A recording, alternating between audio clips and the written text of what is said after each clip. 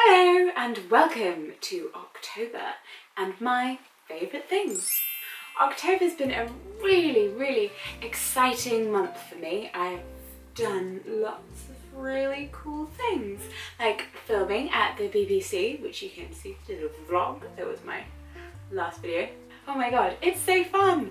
And again, makes me super excited for Vlogmas because I just really want to make loads of videos. I have so many ideas that I just don't know what to do with them. And thank you so much everyone for your really amazing Christmas ideas in my last favourites video. Favourite thing number one, my wheelchair. Yeah. As maybe you've seen from our Conkers video. Do you know if that's even the sign for Conkers? I am currently spending a bit of time in my wheelchair and using crutches. Because I had a little fall, I fell over a wet curb, slid down really slowly, because obviously I only fall slowly. So where most people would fall down and break a bone or something, I fall incredibly slowly, tear my muscles on the way down, but never break a bone. Yes, I have done something to my lower back and the inside of my thighs and my bum. So I've been using my wheelchair, but my wheelchair is actually an amazing thing. And lots of people kind of say to me, oh my god, I'm so sorry to see that you're in a wheelchair. I'm like, well, no, you're actually sorry that I've hurt myself. I am ridiculously happy to have my wheelchair because a wheelchair is just an aid. It's an amazing thing that helps you get from A to B and have more freedom and the ability to actually move at the pace of a human being. Whereas normally I walk, our toddlers outpace me. Being in my wheelchair is just part of having an episodic disability. Something that means sometimes bits do work, sometimes they don't. I'm always disabled to the same extent whether I'm standing or sitting in my wheelchair. It's just sometimes it's a bit more obvious to the outside world.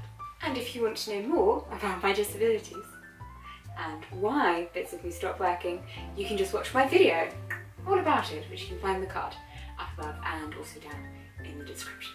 Now, favourite thing number two is actually, I know I say that I'm excited about most things, to be honest, but this I am genuinely really happy to be able to share with you and to open.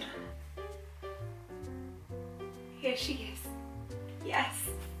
This is Mia. Mia is ruddy amazing. She's a Lottie doll. If you don't know what Lottie dolls are, they are a series of dolls that are child size. They're as in proportionately, they're a child, not a Barbie doll who is the proportions of no one. They're also inspired by real children who say what they would like to see in a doll and what they would like to see their dolls doing. So Lottie dolls are all really amazing, inspiring young women who are just doing fun, creative, fabulous stuff and living their lives. And the thing that is really special about Mia that you won't even see anywhere on this box, but she's marketed as a wildlife photographer. The blurb on the back is all about how much she loves taking her camera out and about, taking photos of birds and butterflies and creepy crawlies. And not once does it happen to mention the fact that Mia also has a cochlear implant and she wears a hearing aid. Look, it's just a part of her. It's just a part of who she is. And that's the best way that we can help them understand that different people have different needs and there's nothing scary or weird about it. We're all different. This is just a way that she's different. And something I didn't notice until just a little bit ago. She has a little award here. Oh, well done, Inspired by Real Kids winner. Note this ribbon in the colours of a suffragette. Yes, if my little cousins are watching this, I think you pretty much know what you're getting for Christmas now. It's either one of these or it's a Good Night Stories for Rebel Girls. God damn it, young child. You will learn about feminism. And Mia's won a Toy Like Me award.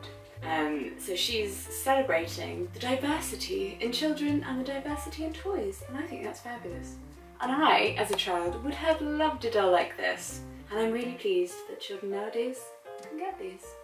I say children, she's mine now, so. Children and people in their 20s.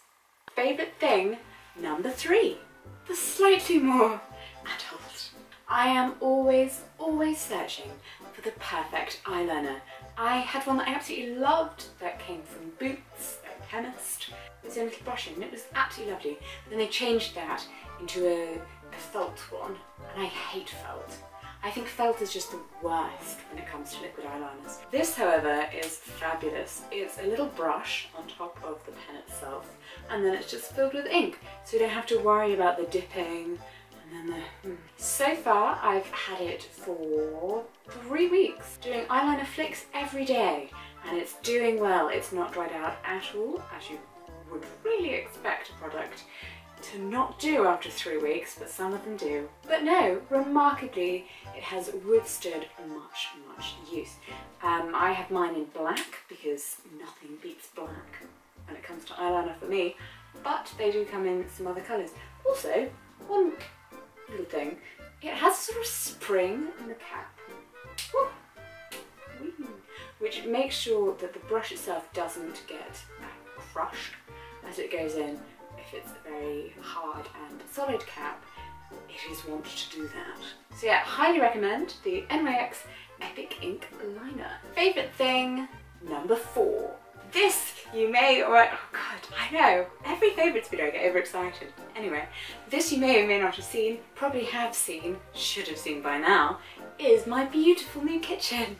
Yes, finally, it took 5 weeks for it to be fully, perfectly, actually finished, but oh, it was so worth it. I mean, the construction was kind of bad, and we've realised that if we ever do work to a property ever again, we shouldn't live in the property at the same time. But look at this beauty. I am so happy that I get to cook in here now.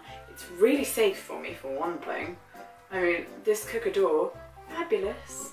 So it just slides, hide and slide, hide and slide. Nephew genius. Well done. Good job. It's now my favourite room in the house. Favourite thing number 5. My favourite thing number 5 is this beautiful jacket that I'm wearing. Just stand up so you can have a look. Oh, wow. I feel like a private eye in a film noir. It's like a miniature version of a trench coat that looks perfect under a big skirt. Because it, of course, you know, jackets. Jackets are hard when you have a big skirt because it doesn't go in, and then the jacket, you know, the skirt wants to go out. This little beauty was sent to me from Romway, so I'll put the link down in the description if you would like one yourself. It's pretty good. It's not the world's most expensive jacket. It's rather thin, but again, not the world's most expensive jacket. Have a look, see what you think. Favourite thing number 6. This month, obviously my mobility has been a little limited, to say the least. But that's not stopped my hair care. Oh no, except in the ways that it really has, because I'm absolutely exhausted and in pain, so I'm not really doing my hair. So I felt a bit bad that I haven't been giving my hair as much love as I should, and that it's not looking as great as it normally does. That sounds so terribly conceited, but I do love my hair. But to give my hair some little added love, I have been using the marvellous, classically vintage, classically wonderful side combs. So easy to use, and they look so great, and you don't have to spend hours putting pins into your hair. Here's a brief little clip in how to put a side comb in. Comb it through your hair to just beyond where you want the comb to sit, flip over, and push back in. And there we go. So there are my absolute favourite things from this month. Did you like my favourites? What have you thought of the videos we put out this month? What have been your favourites of the last 4 weeks? And I really hope that you have had an absolutely amazing month. Let me know down below in the comments what the exciting and fabulous things you've been getting up to. I can't believe there's only one more of these to go before Vlogmas. Wow! Where has the year gone? No one knows. I'll see you on Monday. Mwah.